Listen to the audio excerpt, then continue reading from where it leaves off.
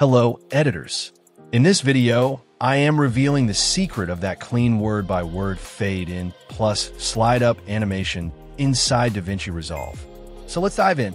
Drag down a Text Plus layer from Effects menu. Write down your text and choose any font you like, and adjust its size and position. Now head over to Fusion by clicking here.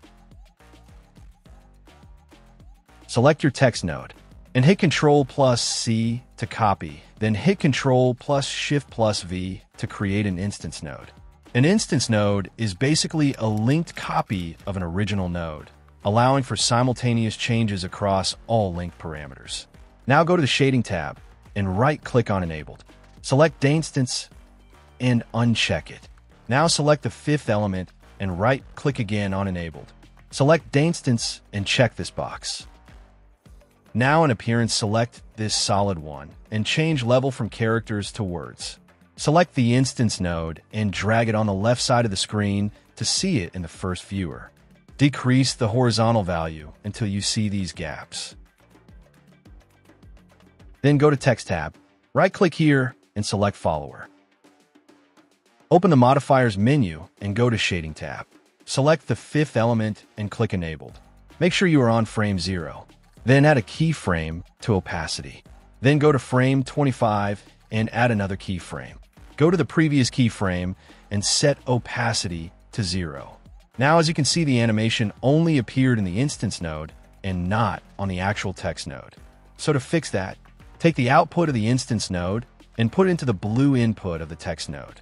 Now, the animation affects both of the nodes. Then under Follower, go to Timing tab and increase the delay value to 1.6.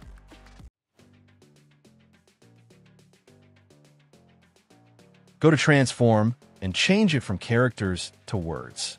And while being at frame 0, add a keyframe to center positions. Open Followers tab again. Now go to frame 25 and add another keyframe to center. Again, go to Previous Frame and change the Y value to -0.11. Okay, finally the base animation is done. Now let's add some sauce to it. Open the Spline editor. Select Instance Template. Hit Ctrl+F to see all the keyframes. Then Ctrl+A to select all. Then right-click, Ease, and select out Cubic for smooth animation. And select your Text Plus node. Go to Settings and add Motion Blur. Set Quality to 6 and Shutter Angle to 280 degrees. Put your playhead on frame 0 and head over to Shading tab. Select the first element and click Enabled. Here you can also change your text color if you want. Oh, by the way, if you haven't liked the video yet, hit the like button and comment the next tutorial you want.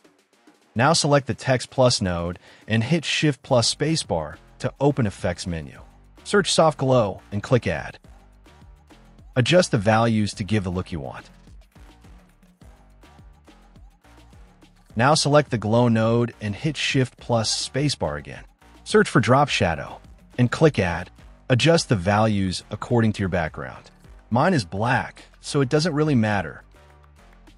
And finally, the animation is done. Congratulations. And this is how it looks like. But before leaving, subscribe to the channel to see the upcoming tutorials.